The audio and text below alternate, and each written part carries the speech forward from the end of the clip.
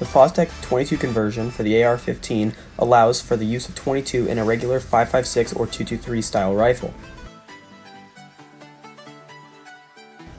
Since 22 is a lot cheaper than 2.23 and 5.56, people prefer to use it at the range. Fostech sells the 22 conversion with all the parts necessary to work with your Fostech Echo trigger.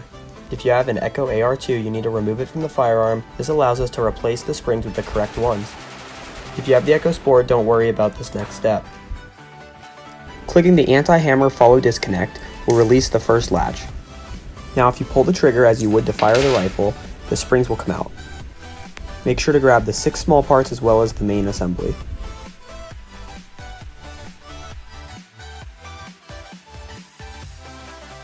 Using the toggle retainer, push out the hammer pin. The hammer will easily slide out.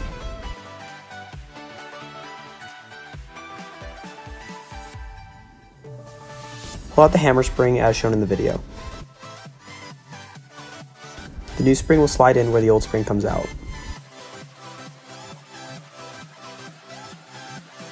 Insert the hammer into the assembly.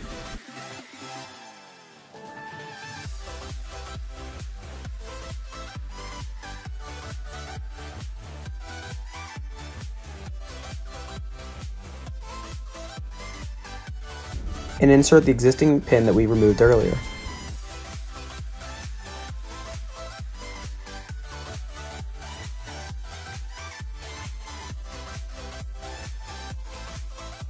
Notice on one of the toggles there's a little shelf. This fits into the toggle retainer facing outwards.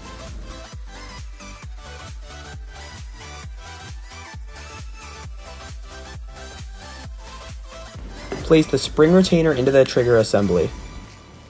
Now insert the toggle retainer. Install the springs on the toggles.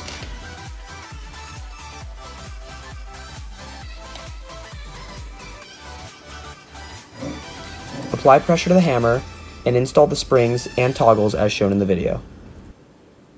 Make sure the shelf on the toggle is facing outwards. Firmly press the hammer until it locks back into place. To install the extra power recoil spring, first compress the spring and then slide it over the back plate of the assembly.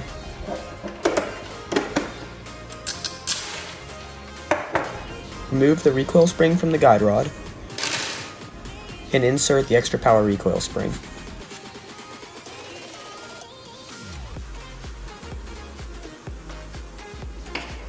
Slide the spring first into the assembly.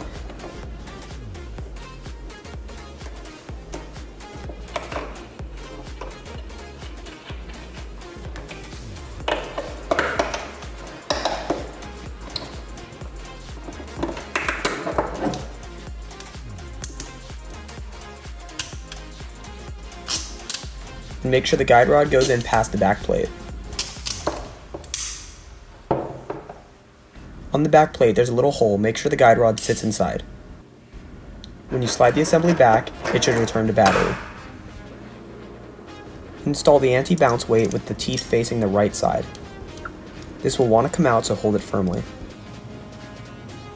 On the auto sear trip, make sure the notch is facing the back of the assembly.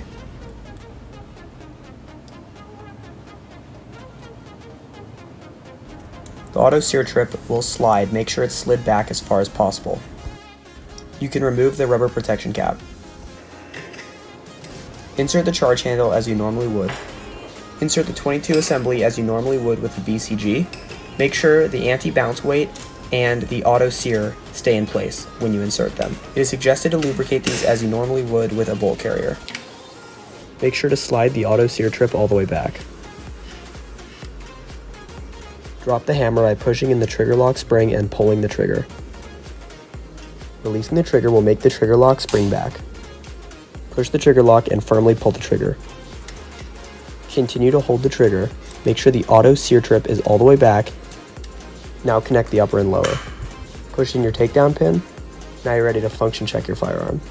Ensure there is no ammunition in the chamber before function checking the firearm. Move the safety selector to the safe position and the trigger won't be able to be pulled. Move the safety selector to the semi position and the trigger can be pulled. The trigger should pull all the way in the echo position as well. Move the safety selector to semi-auto. Pull the trigger, listen for the hammer drop. Now reset the charge handle, let go, and then pull it again. Sure, the hammer only drops when you pull the trigger. In echo mode, pull the charge handle. Pull the trigger, keep holding it down while you pull the charge handle. Now when you let go of the trigger, the hammer should drop. If anything's not working as it should, take it apart and reassemble. I would like to thank Fostech for making this video possible. A link in the description to their website will show the products that were used in this video. Thank you for all of those who watched, and please consider subscribing for similar content.